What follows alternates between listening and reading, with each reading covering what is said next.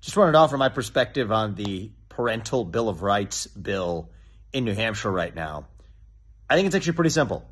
If you're a parent, you're the one who's actually responsible for your kids' health decisions and even for raising your kids, not the government itself.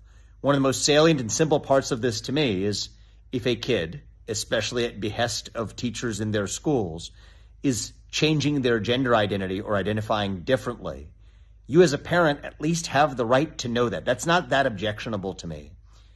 And it's really disappointing when I see governors like Chris Sununu, Republican governors at that, across this country, being anywhere between opposed to notably silent about basic step forward that we can take in actually making sure that our kids are not the product of a broken public education system, really a broken primary education system, full stop, in this country.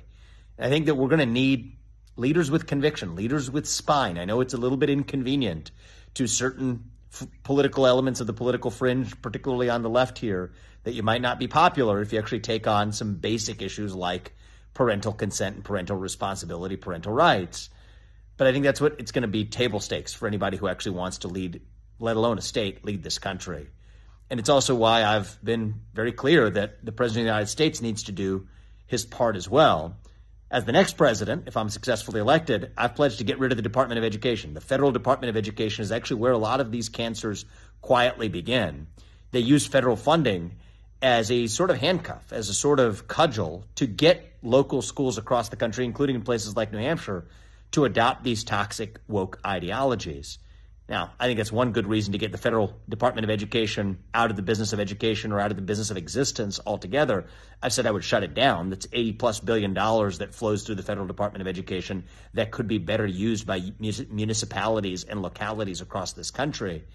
But in the meantime, this is still going to be principally an issue that does need to be dealt with by the states.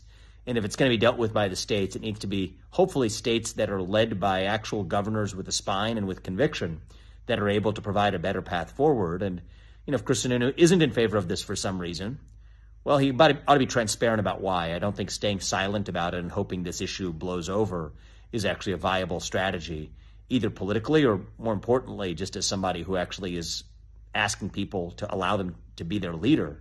Well, a leader owes the people he leads transparency as well. So, Governor Sununu, I hope you give people at least an answer for where you come down on this, and give them an explanation for why you've been silent.